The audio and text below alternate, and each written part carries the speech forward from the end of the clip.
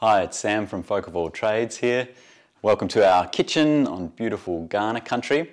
We're going to be talking about sourdough bread making today, and I want to pay my respects to Ghana and Aboriginal peoples across Australia who are the first bread bakers. So not enough Australians know this.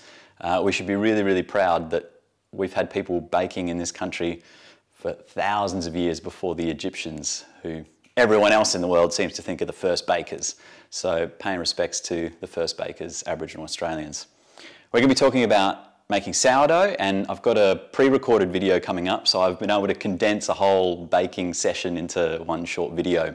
So there's an associated recipe with this, and I'm just going to go through that whole recipe so you can follow the steps and see the technique, but also download that recipe so you can make it as well.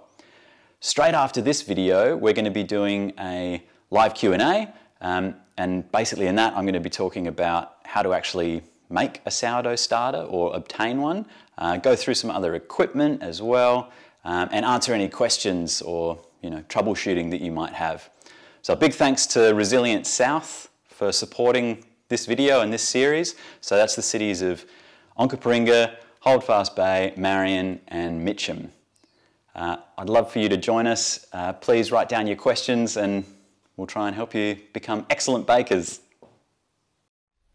So it's the morning of the baking day, and I've had my starter here resting for 12 hours just out on the bench, 250 grams of starter, and so now's the time to add my ingredients. So I've got my tepid water here, not hot, not cold, just sort of low 20 degrees. I've just warmed it up in the microwave, so 600 mils of water here, just any old water is fine. And I've also got 750 grams of white flour. So this is just baker's flour. Ordinarily I'd be using a bit more spelt, rye, whole wheat, but I think most people will have access to white flour, and it is a little bit more forgiving.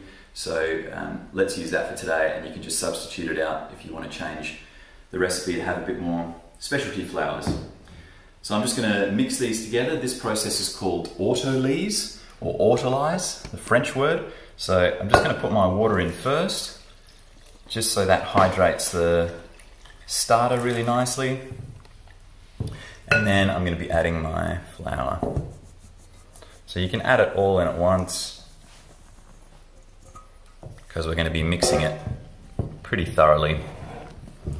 So I like to do a bit of a stir with my trusty wooden spoon and just rotate the bowl a bit, just so I'm getting all of those dry bits incorporated. And we're not trying to do any strong kneading technique or anything like that. We're just really trying to make sure all of the flour is wet and incorporated, and that sourdough starter that we've got in there is being mixed through nice and evenly. So depending on how old your flour is, the relative humidity in your room, you might need more or less water. I tend to just add what I've got, like according to the recipe, and then I can add a little bit more water later if I think it needs it. So it's starting to come together now. As you can see, it doesn't take very long. I want to try and get all those little dry bits, just because they end up sticking to the bowl and causing a bit of a mess later. So that's looking pretty good. What I'm really paying attention to is how sticky it is, and I want it to be really sticky. I want it to stick to my finger. So if you can imagine my hands were doing this, it would be making quite a mess. So that is ready to go. I'm just going to leave that now to sit here on the bench, covered with my trusty beeswax shower cap, but you could use a tea towel at this point. So this has been resting for about an hour now, and it's time to add our salt. So it really doesn't matter what kind of salt you use. The recipe calls for 3 teaspoons or 17 grams. So if you've got a really fine salt, then it's going to be less in terms of teaspoons, and if you've got a really coarse big flake salt, then it's going to take up more room, so it'll be more. So maybe the first couple of times you do it, measure out by weight, 17 grams. I know with this salt that it's level teaspoons for the ones that I've got. So any old salt will do. This is just a sea salt. I really like that, that River Murray salt. If you can get your hands on that, that's excellent. And you can also get it from bulk food stores. So just incorporating a bit of those 2 teaspoons just so it's nicely mixed through. And then I'm going to add my last teaspoon on this side. So just trying to spread it out so I don't get any real salty patches. And then you can already tell the gluten strands have really started to develop, even without kneading or doing anything at all, just that time spent resting. So that's about enough incorporation, and we can take our spoon away now. It's still quite sticky, but not too bad, and we'll leave that to rest for half an hour. So this has been resting for half an hour now since salting, and it's time to do our first fold as part of our proving. So it's a good idea to wet your hands so the dough doesn't stick, and then just gathering it up and stretching and folding it over, and then rotating 90 degrees. So we're not trying to break the dough, we're just trying to pull it all together. If there's any stuck on the inside of the bowl, you can do a little bit of scraping, and then just gently stretching it out only as far as it wants to go, and repeating the process between 6 and 8 times. I never usually count. If your hands start to stick a little bit, then you can re-wet them. So we might do one more. And what we're doing here is just encouraging those gluten strands to form and improving the structure of our bread, but also using time. So that's good to go. So this has been resting for another half an hour, and it's time to do our second fold. So again, wetting the hands, and you'll notice when you come to this stage, it's really holding together quite well at this point and isn't really sticking that much. That's because that gluten has formed even more, and it's actually starting to get a bit of volume, getting nice and bubbly and holding together. So even though it might feel really sticky and hard to work with at the beginning, just know that time and this stretching technique will help bring it together for you. So that's that stage, really quick, and time for another rest. So now's the time to do our pre-shaping or first shaping. So first put a little bit of water down on the bench just so it doesn't stick, and having that little bit of water on your hand also helps it not stick to it. And try and get as much of the dough out of the bowl as you possibly can. First of all, you don't want that going down the sink and clogging things up, but it also sets like concrete, so just saving a little bit there on cleanup later. And then I've got a bench scraper here. If you've got a bench scraper, that's great. Otherwise, you could use a butter knife just to divide the loaf. I'm going to make 2 small loaves out of this. If you wanted to, you could make 1 large one. And then using that scraper or a butter knife, just kind of roughly bringing the loaves together. And if you find things are sticking to you, you can just add a little bit of water to your hand and to the scraper. This is like a non-stick hand. So just bringing things together. We're not trying to squish too much or handle it more than we need to, just to sort of roughly bring them together into 2 little balls, and then we're going to let that rest for about 10 or 15 minutes, and then it's going to be even easier to handle. So the loaves have been relaxing, the gluten has relaxed and stretched out, so they'll be much easier to handle now. So we need to prepare our holding receptacles. So I've got these proving baskets, or banneton as they're sometimes called, and these need to be floured. Alternatively, you can use a sieve, or a colander, and just line that with tea towel, and also give it a really good dusting with flour. But because I've got these banneton, I'm going to use those.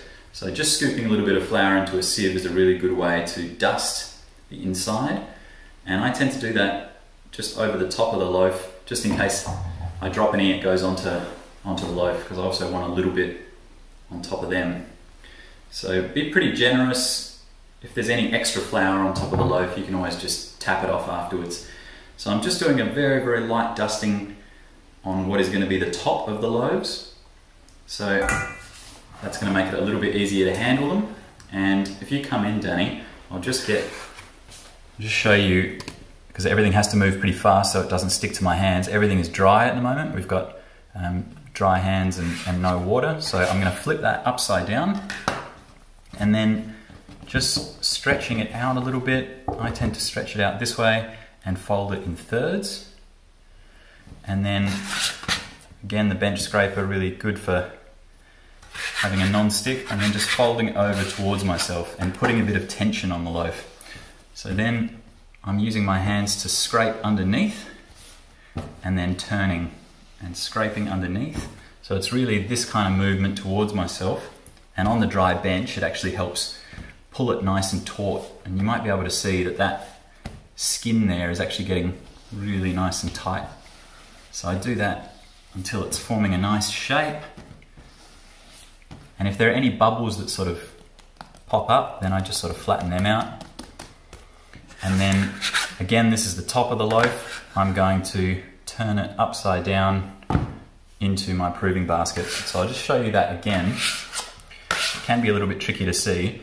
Because I'm making a round loaf, I'm doing this very particular kind of shaping, but you can do lots and lots of different kinds of shaping depending on the style of bread that you want to make. So folding it in thirds and then bringing it over towards myself, and then I often do this quite fast because then it makes it even less likely it's going to stick to you. There are other techniques where you can just sort of do this kind of scissor and turn. You know, find whatever works for you, but we really want to put that nice tension on top of the loaf, and then again scraping underneath it and chucking it into our proving baskets. So those are ready now to do their final proof for about an hour before they go into the oven. So I'm just going to cover them with this dusted fabric. So we're finally ready to bake. I turned on the oven about 15-20 minutes ago, and it's now at 250 degrees Celsius. So what I'm going to do is pull out my hot oven tray, put it down here, quickly tip the loaves onto the top and slash them with a knife. It's all going to happen pretty quickly because as soon as I've tipped, I want to get those loaves in the oven as quickly as possible so that then they can continue to rise rather than slowly deflating. So I'll do it very, very quickly.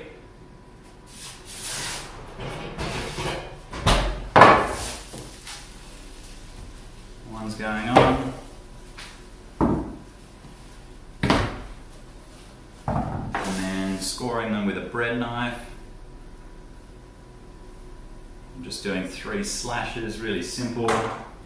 And then back they go. So I'm putting them on the top shelf because I really want them to be as hot as possible, and spraying some water in as well. We'll leave it like that for 10 minutes and then I'll rotate them and turn the oven down. So the bread's been in the oven for about half an hour, 40 minutes at this point, and I just need to check if it's ready. So let's pull it out. So got some good colour on it. It's really hard to tell just by looking at it if it's ready. So what I always do is tap it on the bottom and it should sound hollow, like a drum. So now it's ready, and I'm just going to pop it on this cooling rack, and it's still cooking, it's still curing. It's really important that you don't cut into it straight away because you'll ruin the texture. You need to leave it sitting there for at least half an hour, up to 45 minutes before you cut it. So no matter what anyone in the house says, don't cut it open yet. So that concludes the pre-recorded part of the bread workshop. Head on over to our Facebook page now, where I'm going to be talking about more of the processes, the equipment, and some of the techniques I've used, as well as answering people's questions. So head on over there now.